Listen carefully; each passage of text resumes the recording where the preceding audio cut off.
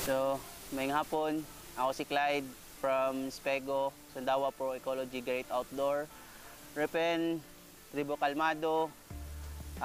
Today, papakita ko sa inyo kung paano gawin ang isang setup na using stake, trekking poles, at silangan tarp. Ang tarp size natin is approximately 9 by 8.7 ang dimension.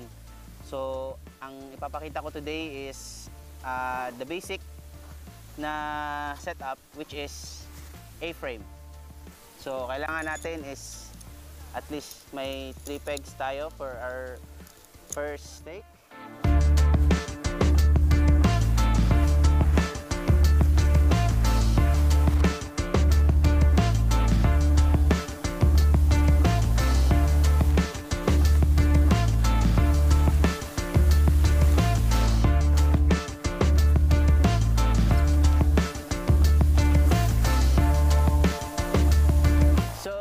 For this setup, ang pinakauna i-fix natin is isang side ng A-frame setup, which is ipipegs natin siya sa ground.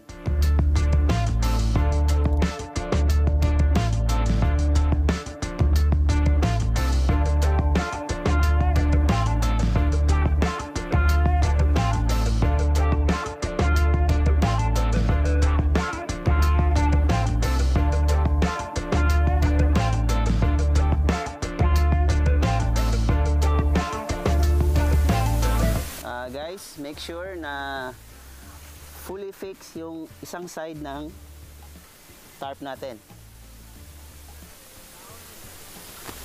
Then, stretch natin siya. Then, this time gagamitin natin yung trekking pole. Hindi necessary na kailangan natin ang bumili ng trekking pole. Pwede din tayo maggamit ng like branches of trees, as long as hindi tayo puputol ng kahoy. So this one is trekking pole from Decathlon, Quechua. Makita nyo naman. Shout out nga pala kang Sir Kevin at Ma'am Karen from Decathlon Alabang for this one. And also my MH500 trekking backpack na na-post ko previous. So again, papasok natin sa isang tie-outs yung trekking pole, insert, then hayaan muna natin. Next one, sa kabilang side, i-insert ulit.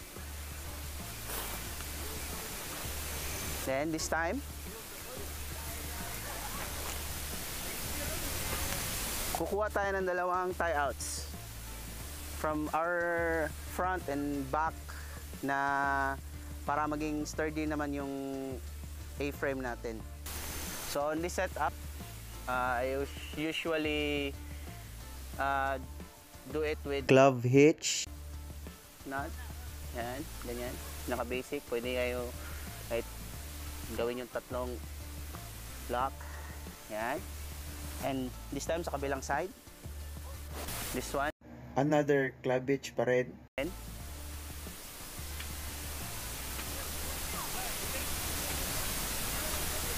Gagawin kong tatlo loop. Yan. Okay. I-fix natin yung isa first using stakes. Ang setup na ito ay may mga trial and error at first sa pag-setup. Hindi mo to magagawa ng like first pitch sturdy ka agad. May mga adjustment ka pang gagawin. And also, yung video na ito ay isa lang itong guide sa mga preferred nyo na setup. For me, A-frame is yung pinaka-basic and pinaka-madali i-setup sa lahat ng tarp shelters. So, ipipitch ko muna dito na side dahil a-adjustin ko mamaya. Another club hitch. Then sa kabila na naman.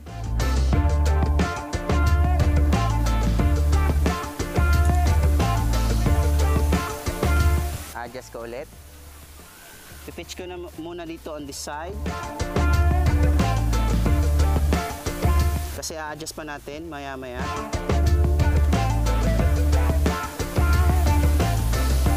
Then this time, on kabilang side naman, kukuha ulit tayo ng 3 pegs. 3 pegs. Pa sa kabilang side naman.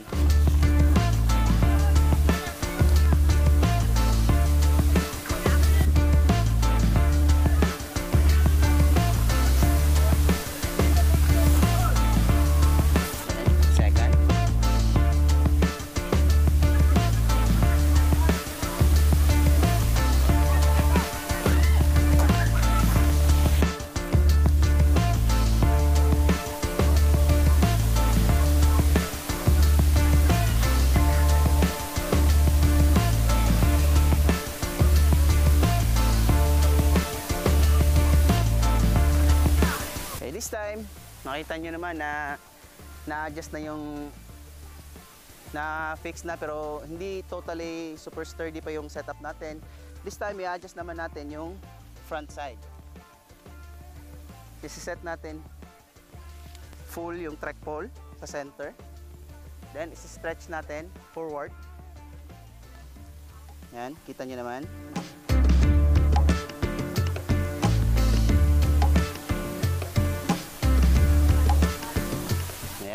So this time, lastly, sa likod naman. Isi-center ulit natin yung trekking pole.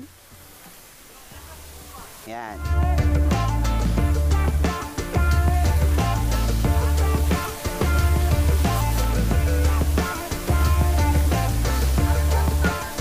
And konting adjustment lang sa side. Yung sinabi ko kanina na hindi first pitch na makukuha mo kaagad yung fix na setup, kaya gagawin mong i-adjust mo like this one. Hanapin mo yung fix na stretch niya.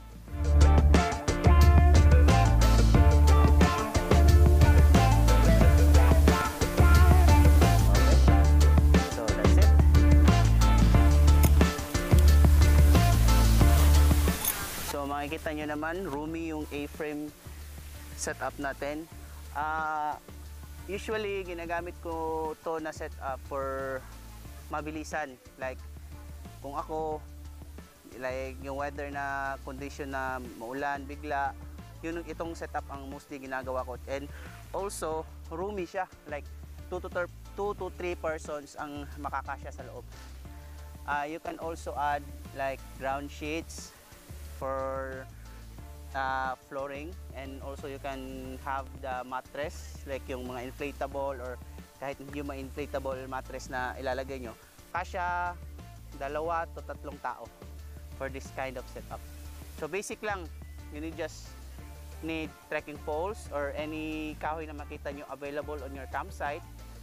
And also I forgot, kailangan kayo mag-set up at least 5 meters kalayo galing sa water source, or much better if malayo-layo kayo sa water source para walang contamination po yung water source natin.